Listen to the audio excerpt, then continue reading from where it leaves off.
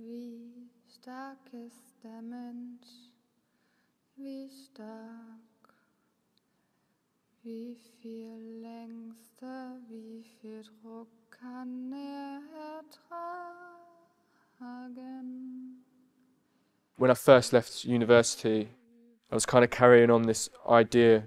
I was looking at the kind of the idea of, you know, where technology fits into painting.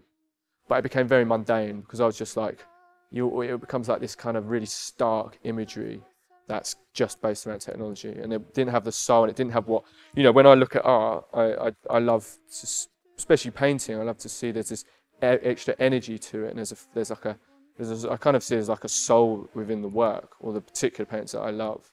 So, and that can be very contemporary work or gestural work. So then I kind of like had this like, kind of always at battle with this idea of, you know, that technology is this, should be integrated within the practice, but not this work. You're not just replicating that. So it just was a natural thing. It was a natural tool where you could just use Photoshop as quick sketches, and you can choose colors really quick, and you can do layers of color, and you start to build as if you would on a canvas, and you kind of preempt certain, you know, kind of certain decisions. So then when you then try these things out on canvas, certain things are like, almost kind of replicate what would happen on Photoshop.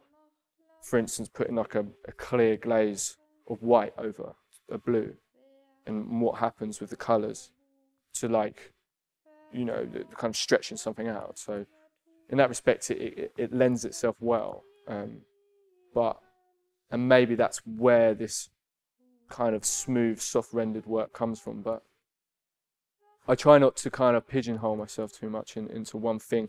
I always want it to be expanding out and not kind of getting more and more refined. I think I'm in that real pivotal thing where I'm always on the cusp of it being, you almost push one way where you're becoming more refined and your ideas are more refining. And I'm always battling against that, and I always try to do the opposite, where everything becomes a lot looser and everything's becoming a lot more, you know, kind of playful. But it's a hard one because you're kind of battling with yourself a little bit. So the selection of works are from different points over about 2 years. So the smaller works were the earliest works done in like 2017, and I think that was really an important moment for the process of symbolism and refining it down to just a few elements, because before that it was quite chaotic, the work.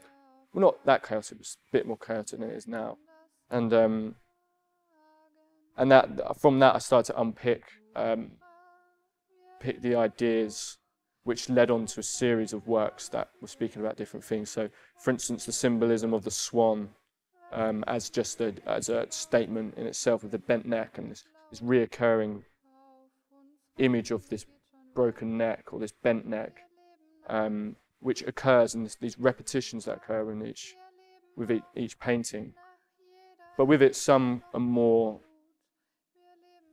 abstracted than others. You know, some are a bit more direct, and others are a bit more obscure. But I think the selection of works, it was important to show some scale, the scale of some works, because there's always that impact.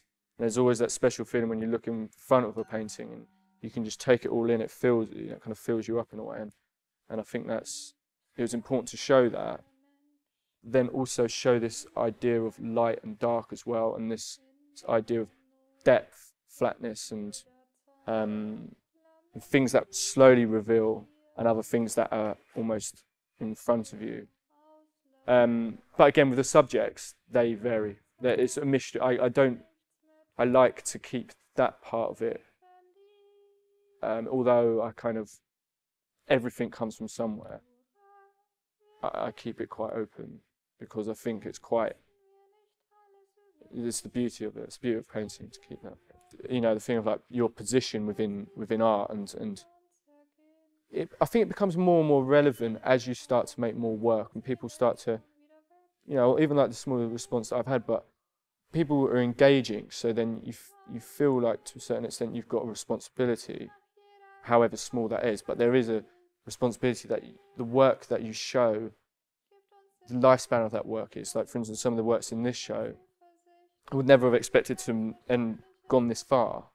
So, you know, that positioning of your place, but that transcends this moment, which should be a reflection of this moment and the time we're living in, but to a certain extent I hope, well, I think you're always kind of trying to see further than that and think of a wider context. It's good to know, be aware of your context, whether it's, you know, a male painter or a female painter or whatever, wherever you're from, you know, around the world, and knowing that, which then it causes you to think a lot more about your work and the cause of your work. And each painting is different, and I work in various ways, and I normally work on bodies of works. But I'm always, it's kind of split down the middle of kind of two things that I'm thinking about the whole time, and that's, you know, the subjects, you know, as a person, as a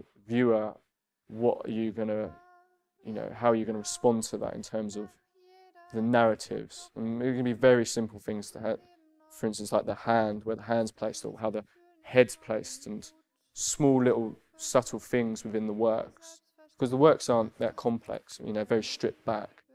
So those subtleties speak, you know, a lot when you're looking at the work. So you've got that aspect, and then you've got the kind of more just the overall feel and presence of the painting within the space, which I can't quite put my finger on what that is, and how I can't really put those into words, but you know when it's right and you know when it's wrong. You know when the feel's right and when it's not. Don't know if that's, I can explain it in words.